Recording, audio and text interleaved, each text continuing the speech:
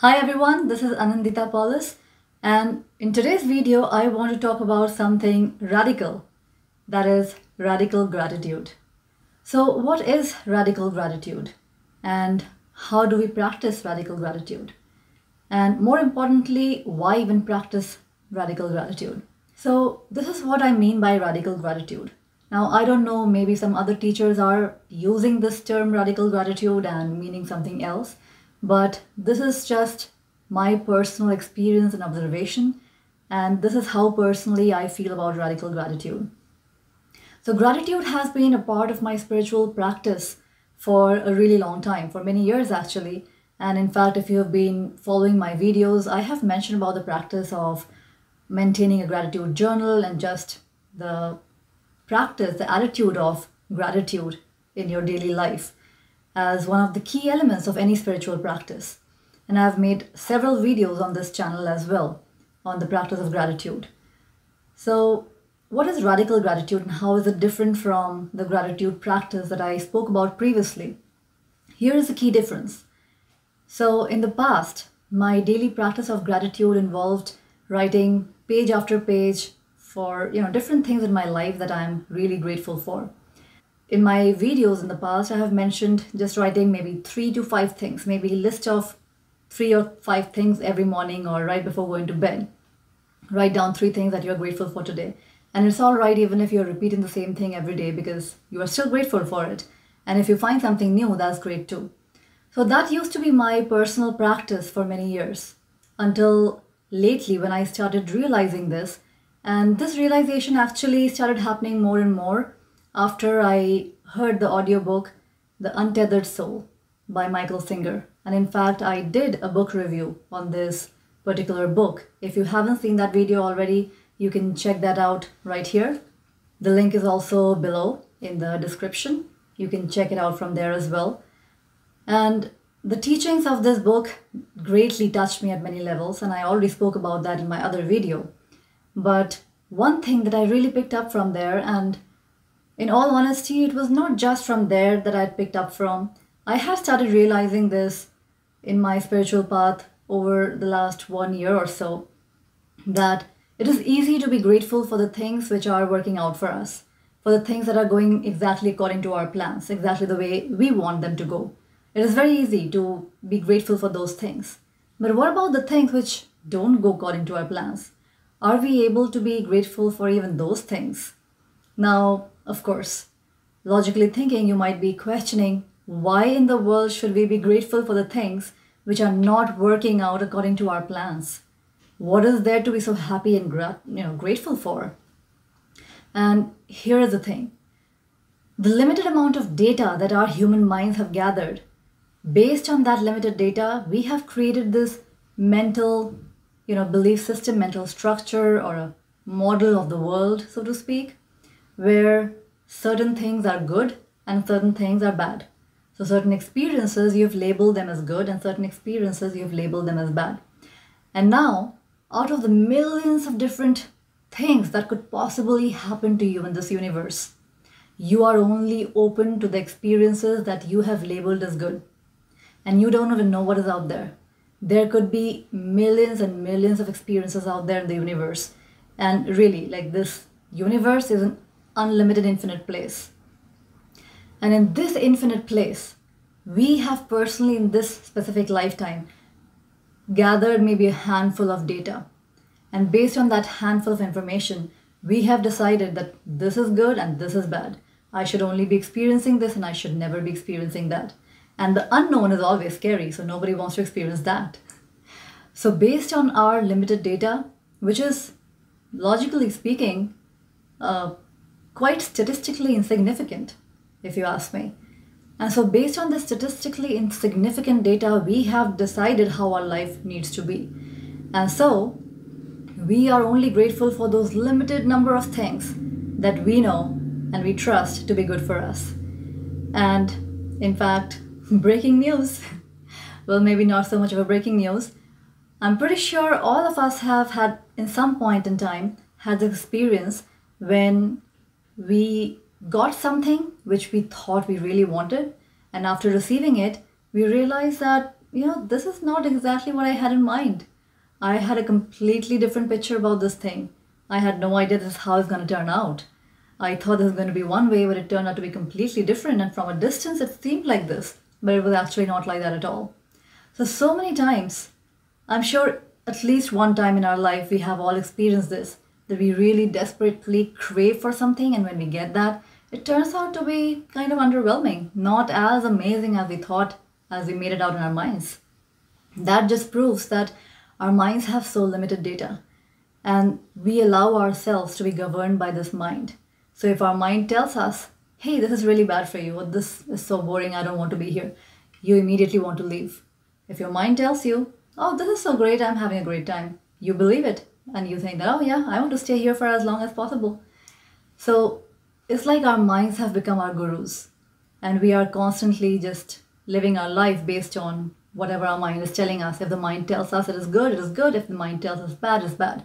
And the mind actually has very, very, very limited data. So when we are only grateful for the things that go our way, that's a very limited number of things to be grateful for. And in fact, that is one of the main reasons why a lot of people, when they start gratitude journaling, they have a hard time to come up with 3 things.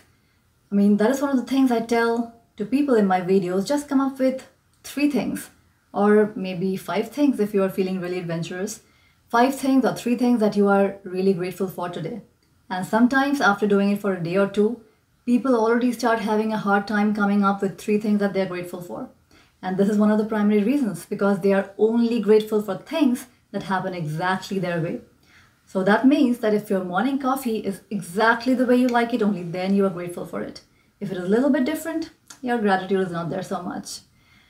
So if it is sunny, you are grateful. If it is snowy, you are not. And as you can very well understand from this conversation that, well, there are hundreds of possibilities, thousands in fact, of possibilities that could be happening every single day to you. But because you have only defined a certain amount of limited things for which you will be grateful for, you kind of limit yourself, or you restrict yourself from all the other possibilities, from even allowing yourself to experience all the other possibilities. And also, when we are saying that we are not grateful for an event just because it didn't go our way, we are saying that this universe, this particular moment in time, which took over 13 billion years to be exactly the way it is, that all of creation was imperfect because this moment was not according to your plan, because this moment was not how you wanted it to be. So everything that happened up until then in the universe, everything that led to that particular moment, all of that was incorrect or imperfect or wrong, just because it was not according to your plan. So that is a pretty, I would say, naive or even stupid way to look at life, to think that all of evolution was wrong just because something didn't go according to your plans. So that brings us to an important question. Why is it so difficult to be grateful for unpleasant experiences? I mean, some of you might be thinking, oh, it's a no-brainer. I mean, it's unpleasant, you don't want it, that's why it is so difficult. Well, yes, of course. But one of the reasons, if you look a little bit closer, is, take the analogy. Let's say you go to a theater to watch one of the famous Shakespearean tragedies of all times, Romeo and Juliet, let's say. I mean, it's a romantic tragedy. So you go there, you cry your eyes out. It really deeply moves you, their love story. And then later on, your friends ask, how was the theater? How did you like it? You said it was so amazing. It was so sad. I cried my eyes out while watching, and I cried even for 3 days later on. It was so emotional. It was so deeply touching. And I'm planning to go watch it again. And I think you guys should join me. So that is how you're going to react to a theater that you just watched, which was a tragedy. However, if that tragedy was your life, you would be traumatized for life. You would be scarred emotionally for life. You would be probably going to a therapist for life. Of course, in Romeo and Juliet, they died. But let's just pick any other tragedy where something really, really bad happens to the main characters. If something like that would have happened to you, you would have probably been traumatized for life. So the reason we are not traumatized by watching a movie or a theater is because it is not personal. We are not identified with those characters. Yes, we identify to a certain extent, so we cry when they cry, we laugh when they laugh. But on another level, we do know that it's not personal. It's not happening to you. It's not your life. It's not my life.